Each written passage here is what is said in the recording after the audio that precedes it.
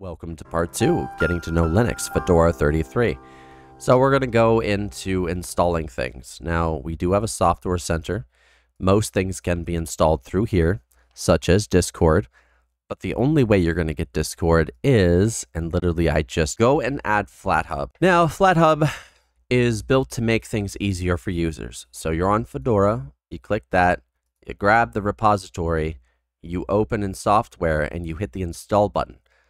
Now, I already have mine installed just so I can show you guys what it looks like after. Now, here's the thing. It won't work immediately and it won't auto-refresh the repositories. So what you have to do is you have to search System Monitor. And you have to grab the System Monitor from your other window because it likes going to the one with OBS on it. Go figure. And you got to right-click and kill the software. Murder it like it's Halloween. And Jason's come back from hell. Sorry about that. Freddy wanted to get out. My bad. Let's go and install Discord. Everybody uses Discord, and it's easy to do. You just click the install button thanks to FlatHub, and it's done. 1, 2, 3, finish. Installing applications on Linux is not as hard as people think. In fact, most people who think about Linux overthink most things. They try to make it as complex as possible so they look as smart as possible, but they don't realize that they end up scaring most people away. In fact, I actually had to install OBS through FlatHub to get the newest version, which is 26. I like the whole noise suppression thing that they've added that uses AI. Now, say you want another browser. Well, you can grab Google Chrome or Chromium web browser. To get Google Chrome, you have to go up here, software repositories. You're going to have to enable third-party repositories and then enable Google Chrome. Boom. Just like that. And click the install button and you should be good to go. So this is proprietary license, version 86, which is good because it comes with a whole lot of good stuff. And just enjoy. So you got another browser, you got Discord, but what about things like Spotify?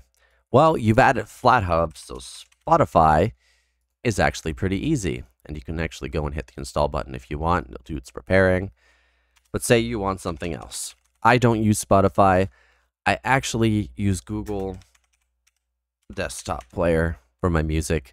YouTube Music has, honestly, the biggest selection of music on the internet currently right now. Most people just overlook it, be like, YouTube Music is nothing.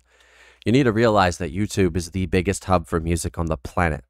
It is bigger than Spotify, it is bigger than Apple Music, and it absolutely crushes everything else. And yeah, this is where it pretty much craps its pants.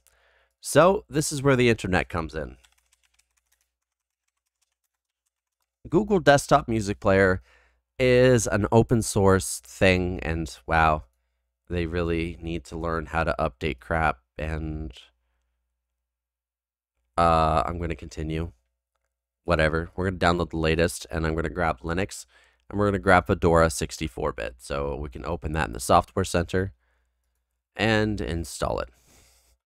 So now I have my streaming music platform, 2 of them including Spotify and Google Play Desktop Music. We also have Chrome, another web browser. I've showed you everything how to do in the software store. You're going to have most applications, as I said. And for those that you don't, I guess you could also move on to terminal because I have to show you how to update the operating system. Now, mind you, you could technically go to updates. All right? That's the slow way. Believe it or not, it's actually faster to go through terminal. I know terminal scares the crap out of most people. You don't have to be afraid, all right? Terminal is as scared as you are of it because it's terrified you're going to destroy the entire operating system. I'm joking, you'll do fine. So let's go over the commands real quick. Are you ready? Sudo to give root permission. Then you do DNF, all right? That's what we use to install with. You use install, and then you choose a program. Say we want Git or CMake, or make. There's a bunch of other ones, but they got really long, complicated, annoying numbers. And you just enter your password. It will go through the repository selection. And you hit yes to continue. You can't hit enter, or else it will just get all mad. And then it will quit. And then you're done. That's it. 1, 2, 3, finish. Well, I showed you how to install applications through the terminal. I showed you how to install applications through the Software Center. And compiling is a whole nother thing, and I'm not sure if you want to get into that or not. You probably will eventually. And I think probably our next step in our next video is going over Steam and how to play Windows games through Proton. It's not going to be a long video, but it's one that needs to be done anyway. Thank you guys for watching. As always, if you liked the video, hit the like button if you learned something new. Don't forget to hit subscribe if you're new here, and hit the bell to be notified of other content such as this, and Linux videos to come. And I'll see you guys in the next video. Bye, everyone. Be safe.